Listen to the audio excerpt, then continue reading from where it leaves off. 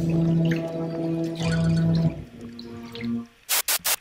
what's going on, everyone? This is Marlon from Fishing Addicts Northwest. I thought I'd bring you a little spoon tip here.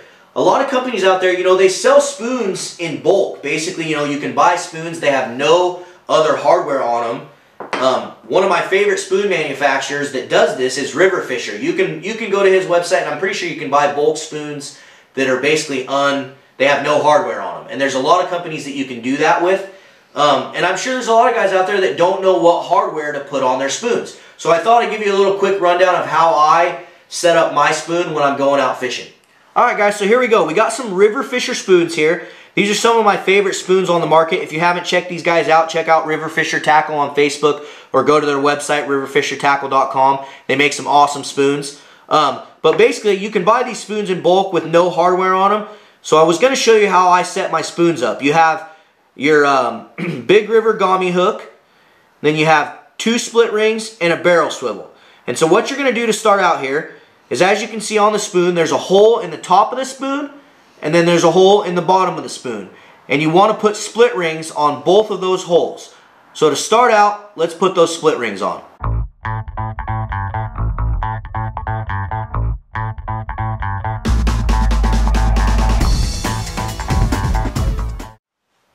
Okay, there we go. Now we got the 2 split rings onto each end of the spoon. So then what you're going to do is you're going to put your barrel swivel on the top split ring, the one that's at the top of the spoon.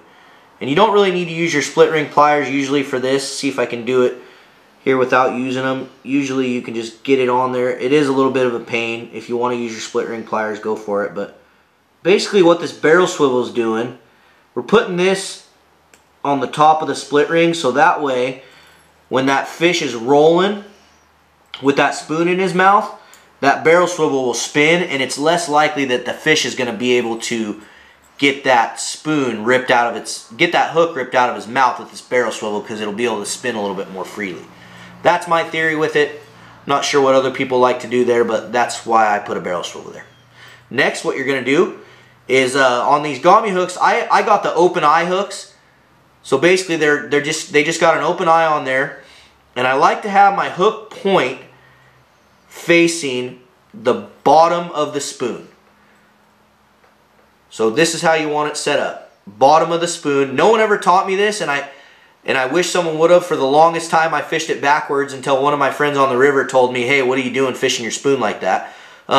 Basically you want it like that, so that way if the fish comes and grabs, you can see there's this angle in the spoon right here. If he comes and grabs, he bites down on that angle, and boom, that hook gets him right in the corner of the mouth as soon as he turns downriver. So anyway, we got the open eye. Pretty simple. Just make sure that that hook is facing down, and then you're going to cinch down this with a little plier action here. These are a little bit tough to get bent down, but make sure they're on there nice and tight, so that way your split ring doesn't pop out of that hook. Alright guys, so that's it. That's how I accessorize my spoon. It's very simple. I got my barrel swivel to a split ring, to your spoon, to a split ring, to your Gami hook. Gami Big River hook. I really like those hooks. And that's how you accessorize these spoons. Make sure you go check out River Fisher Tackle. They make some awesome hardware. Thanks for watching. Hit the subscribe button. And if you guys got any tutorials or you got anything that you want to learn, Northwest fishing, it doesn't matter if it's bass, trout, salmon, steelhead, we will find someone that we can make a video with, or we'll make it ourselves. Thanks for watching, and we'll see you on the river.